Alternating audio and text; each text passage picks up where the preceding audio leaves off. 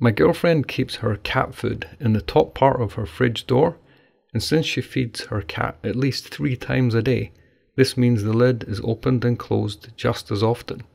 That's fine, but there are small parts missing, which means the lid is loose. So that's something slightly annoying at least 3 times in her day, every day.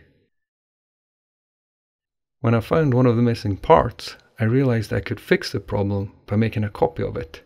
It seemed simple enough until I took a really good look at it. There's a cylinder in the middle, surrounded by a half cylinder, and a plate on the bottom. When I looked closer, I saw there was a part of the plate chopped off. Still easy enough. I turned it round and found something more complicated, a hole. It looks like a cylindrical hole, aligned with the main cylinder, then with a smaller version of the half cylinder, aligned with the half cylinder above. For some reason, the shape has been smoothed, so there's no sharp corners.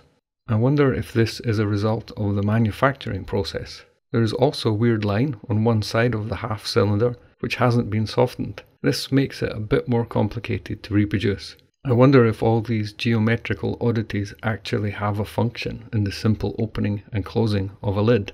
Then I look at it again and see something I really don't like. It's squint. The whole thing leans to the side and down.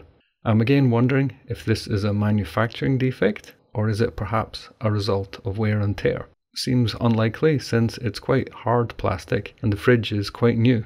Then I see something else. The top is not flat, it's at an angle. Why? Why make such a small thing so geometrically complicated? I had to make a decision. Either make it exactly like it is, or cheat and make an easy version and hope that that works. Since it's a tiny object, it won't hurt to test the easy version first. So, to measure. Main cylinder, 4.5mm radius, 8mm height. Half cylinder, 7.5mm radius. Bottom plate, 1mm thick, 8.5mm radius. The cut in the plate seems to stop at the half cylinder. Main hole, 2mm radius, 5mm deep. Half cylinder hole, hard to measure, but I guess it's 6mm radius, same depth. I added the weird line, which was 5mm from the edge, saved it as an STL, and printed it out to test at my girlfriend's.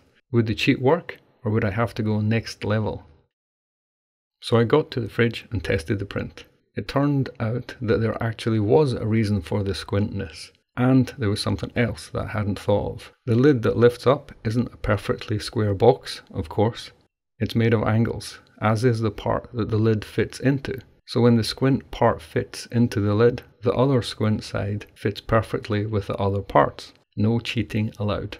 The other problem was that the hole wasn't big enough, and when I looked closer, the weird line was on the other side. It was then I realized that the part I'm trying to make should be a mirror image of the part that I already have. I took some photos for reference, but I already knew what I had to do. I had to do it properly. So instead of measuring every angle, I just took some photos. In a perfect world, I would use a camera very far away with a huge zoom, but since the object is so small and money, I use my phone. I took the photos and lined them up with the model I'd already made. The shape of the hole in the bottom is so complicated that I decided to just trace a spline of it. I used a taper and a shear modifier to make it squint and chopped the top off with a boolean. Printed it out, it was great, and compared it to the original, putting them side by side and expecting a mirror image. Nope. It was squint in the wrong direction. I think this was because my reference photo was technically the back view, and I'd used it as a reference for the front view. Back to the drawing board to flip the chop and the shear, then print. Since there's a gradual slope on the top and the print was made of layers, it was kind of ugly with the steps. I wondered if I should have printed the whole thing at an angle instead, but at that point I thought it was overkill. The print actually looked okay. Not perfect, but acceptable. I took the print to my girlfriend's and excitedly took the lid off her fridge, put the original part back on, and tried the print on the other side. The hole was too small again, but after a bit of pressure I got it on. It looked good, but would it fit in the door? Would it work? I squeezed it in the original side, then carefully put it in the new print side. It fitted. I lifted up the lid and down again. It worked. Now when I lift the lid up and down, I get an immense sense of satisfaction. 3 times a day. So if you ever need exactly this part, It's for the fridge model, which got me thinking, why don't manufacturers have STL files for parts of their products available?